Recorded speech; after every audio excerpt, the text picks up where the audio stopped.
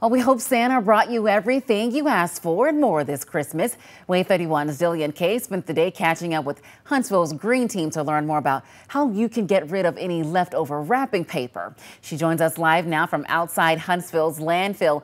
Jillian, a lot of trash is coming in, right? But there are ways to cut down next year.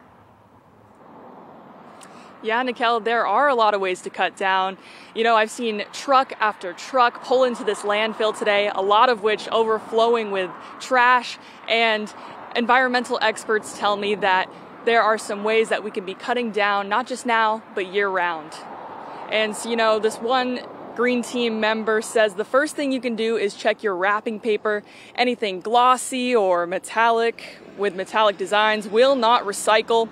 She says it's important to keep this in mind while shopping for loved ones on any occasion, whether it's Christmas or birthdays.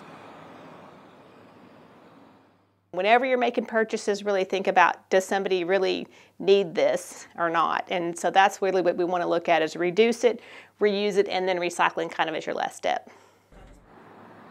She says passing your wrapping paper off to someone crafty and letting them decorate their drawers or bookshelves with it works very well.